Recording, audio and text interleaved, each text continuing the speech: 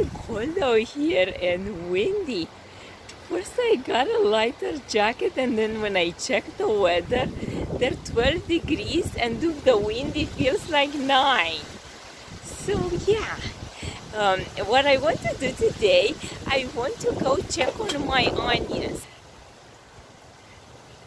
So I want to look at my last tomatoes, but first I want to see how many onions I have, green onions that is, and to see what kind of operation to get set up for. So let's go have a look.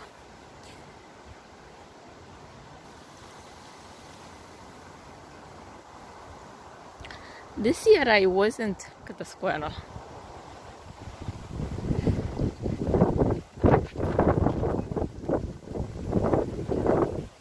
They are really looking for places to hide their nuts.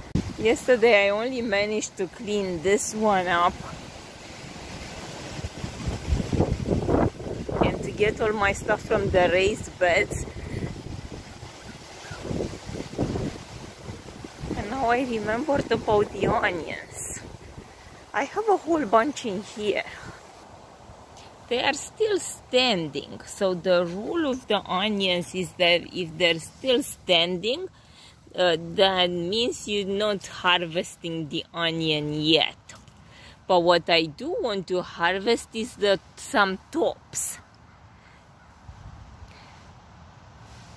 I just learned from someone, now I forgot the name, that if you cut the tops, it encourages the onions to grow bigger.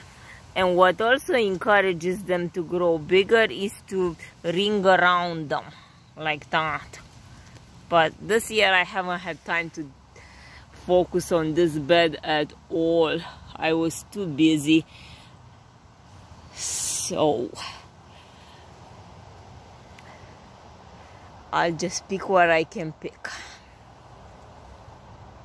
Now I'm gonna go check the last tomatoes that I have to pick.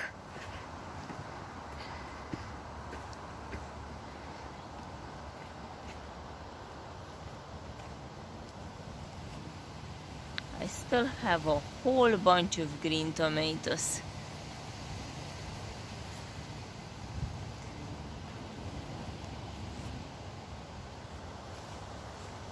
Tomatoes grow better in an area where they haven't been grown before. It's called like the virgin soil, and that's what I had in here. So I had a ton of tomatoes in here.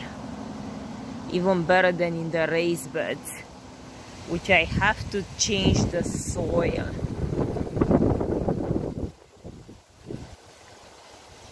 Pretty dahlias. So windy.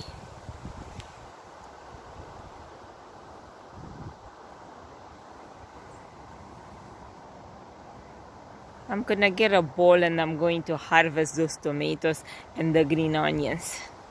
So I'm going along and I'm cutting all the onions about this much so they still can photosynthesize, but they grow from there no problem. And I collected those, and then I am going to freeze them. Some of them, I'll see how many I get and how I'm gonna preserve. I finished picking the green onions. I'm probably gonna make some onion pesto. That will be my method of putting them in the freezer. And now I'm on to the tomatoes. These are the last ones. So the ones that are a tiny bit red, if I leave them on the counter, they will still ripen, because tomatoes ripen after they've been picked. But the ones that are green, I'm just gonna make like a relish with them and maybe pickle some. I will see.